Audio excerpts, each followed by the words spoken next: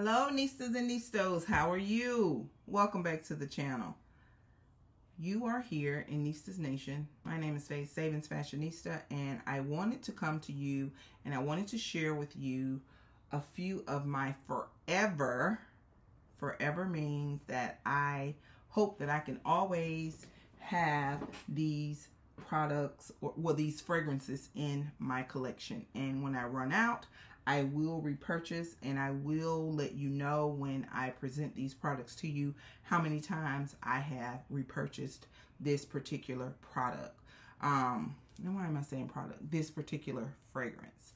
All right, so you know, fragrances are in categories. You have brand, it's just a regular brand. You have your luxury brand, like your Tom Ford, your Chanel, and even your Pradas. You have your niche brands like your Kilians, your Bond No. 9s, your Maison Crivellis, your Manceras and Montels. So those are niche brands. And you also have indie brands. Indie brands are independent perfumers or fragrance connoisseurs that have created fragrances, bottled them up, and they do sell them. I do not I have had them in the past, but they are used up and gone. And the lady who used to make these products, she no longer lives in my town. So, and she doesn't have a website. So I have experienced some indie fragrances, but don't have any right now. So what I want to share with you are my forever brand or luxury brand. So we're going to start with Trish McEvoy. Trish McEvoy, No. 9. It comes in a bottle that looks like this. All right, the Trish McEvoy No. 9. It is the Blackberry and Vanilla Musk. This is a EDP. I normally purchase this from Saks. I have bought it, I think, from Macy's before. But this is probably my 4th bottle of this. This fragrance right here, it retails for about $90. You can get it at most of your department stores, and you can go to the website also to purchase it. So we're going to talk about the fragrance notes. The top notes are blackberry, plum, and mandarin orange. The heart notes are white rose, osmanthus, tiara flowers. The base notes are musk, vanilla, and cashmere woods. Yeah, she's good. All right, you guys. So the brand class, of course, it's a brand. It's not a luxury brand. It's a brand. Trish McEvoy, she's a cosmetic company. She don't sell clothes or anything like that. So she like sell makeups and, you know, just cosmetics. All right, the fragrance class is a fruity musk. The projection is about a 7. The longevity is about a 6. The sillage is about a 4. And the gender profile is women. You guys, this fragrance, this is, like I said, it's bottle number 4. When you first sniff this, even before you hit that atomizer, that blackberry and musk, it pushes out at you. This is a really good fragrance, you guys. Really, really like it. It is a top #1 compliment getter. And this is one of the fragrances that, as long as they sell it, I will forever purchase this fragrance when I have used it up. So again, this is the No. 9 by Trish McEvoy. All right. The next fragrance that I would like to have in my brand or niche, brand or luxury brand collection forever is Chance by Chanel. All right, so this is bottle number 3 of Chance by Chanel. When I first got the Chance by Chanel, I got the Toilette. The Toilette and the Tendre, which is the EDP. It is different, you guys, in my opinion. The Toilette smells really good, but I like the EDP better. And there are situations where I like the EDT better. So it's not because, you know, the bougie EDP aura, it's not about that. It's about what I smell and the performance of the fragrance. So let's talk about the notes in Chance by Chanel. All right. Oh, and just a little side note. The Toilette was launched first, and then they came out later with the EDP. And how you can tell the difference, the Toilette caps, they are frosted, and the word chance is written in white. So the fragrance notes are, the top notes is quince, I think I said that right, and grapefruit. The heart notes are rose and jasmine. The base notes are white musk.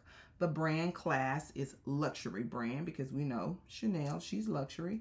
The fragrance class is floral, and the projection is a 7. The longevity is about a 6. The sillage is about a 4, and the gender profile is women's. You guys, oh, I think I featured this before. And the reason why I probably like this so much, like I said, my favorite aunt, this reminds me of her. So it smells a lot like her, kind of sentimental. So we're going to just move on to the next one. So this is Chance by Chanel. All right. The next one, you guys, I want to say this is probably in my top 3 compliment getter fragrances. Little story time.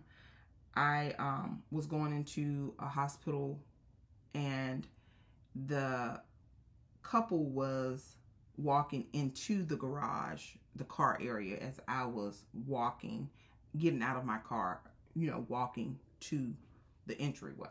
So they got in their car before I disappeared out of their sight. And the man, he doubled back around with his little wife in the car, and he said, "Ma'am, I hope I didn't startle you, but can you please tell me what you're wearing?" And I said, "Sure." And I told him what it was. And he asked his wife, he said, "Did you smell her?" And she said, "I did. She smelled really pretty." So I don't know if he wanted to buy her some or what it was. But it is Yellow Diamond by Versace. You guys, I've probably had about 5 of these. And the Chanel, I think that's my 3rd bottle. I've had about 5 of these.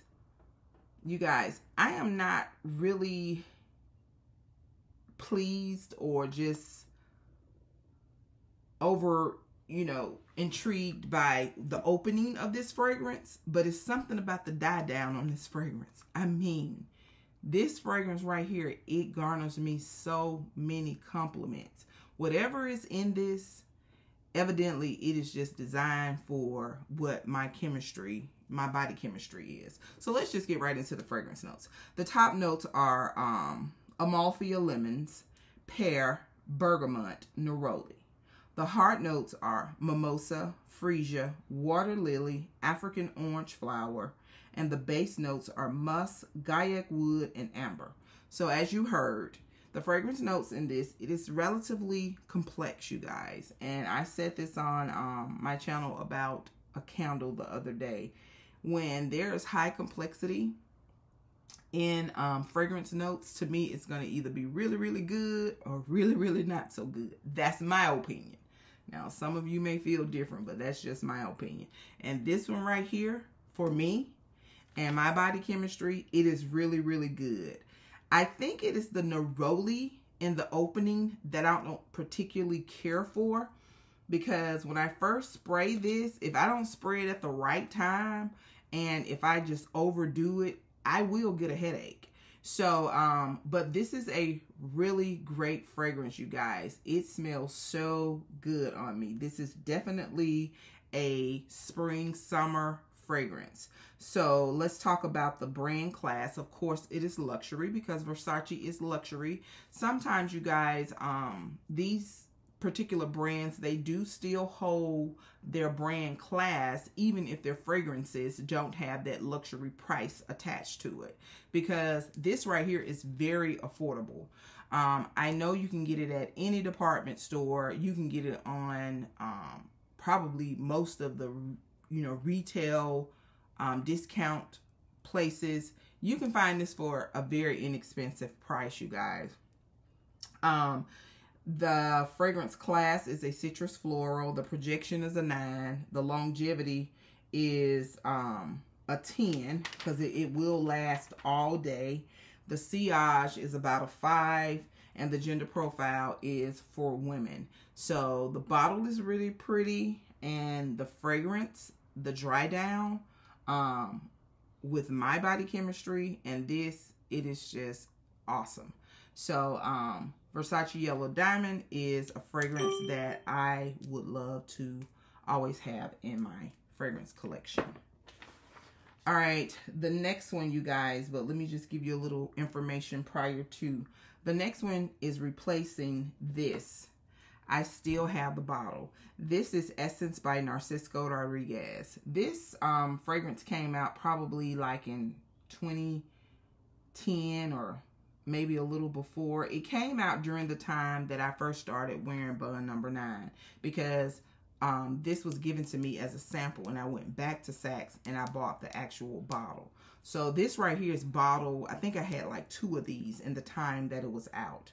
This is a musky fragrance. It has musk, iris, 2 of my favorite notes that my body love, musk, iris, rose, and benzoid. So this is no longer on the market, you guys. And when I was researching or pulling out the fragrance notes before doing this video, I went on eBay and someone is selling one of these for like $100.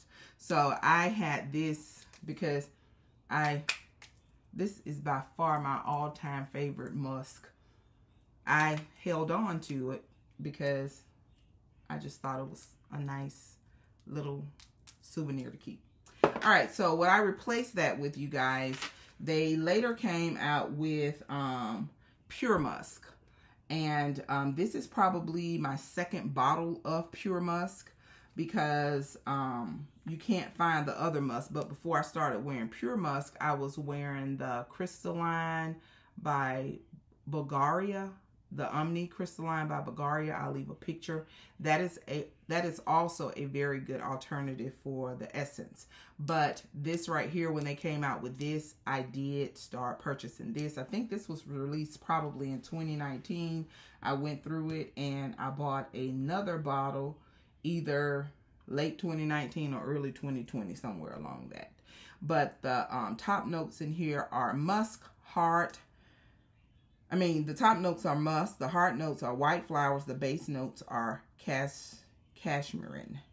The brand class, it is a brand. Narciso Rodriquez is, it's a fragrance brand. The fragrance class is musk. The projection is an 8. The longevity is an 8. The sillage is a 4. And the gender profile is for women. You guys, now, the reason why I prefer the Essence more so than the Pure Musk, because this has more of a florally musk note to me. It's more floral in this than it was in the Essence. But it is a fairly nice substitute, and the DNA is basically the same because, not the same, but it's very similar because it came from the same company. So I just wanted to share with you some of my, and I think that was four, my top 4 or 4. This is just the 4 that I plan to always have in my collection. So from here on out, unless they create something that takes the place of this, which I doubt, but those are like my forever brand or / luxury brand fragrances. So I hope you guys enjoyed the video. If you would, please leave some comments below on what are some of your favorite brand or luxury brand fragrances. And I'll see you guys in the next one. And do not forget, you, yes, you are great. Bye-bye.